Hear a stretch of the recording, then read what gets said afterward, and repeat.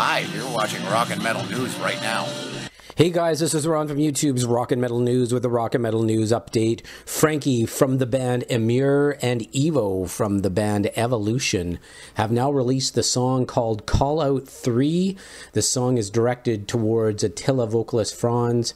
Chris Fronzak, who recently put out a song called Callout 2 with his band Attila, and he calls out Frankie's band EMMURE during the song. And many others as well during the Callout 2 track. So you can take a listen to the new song Callout 3 at SoundCloud in the link in the description. This is Ron from YouTube's Rock and Metal News. Thanks for tuning in.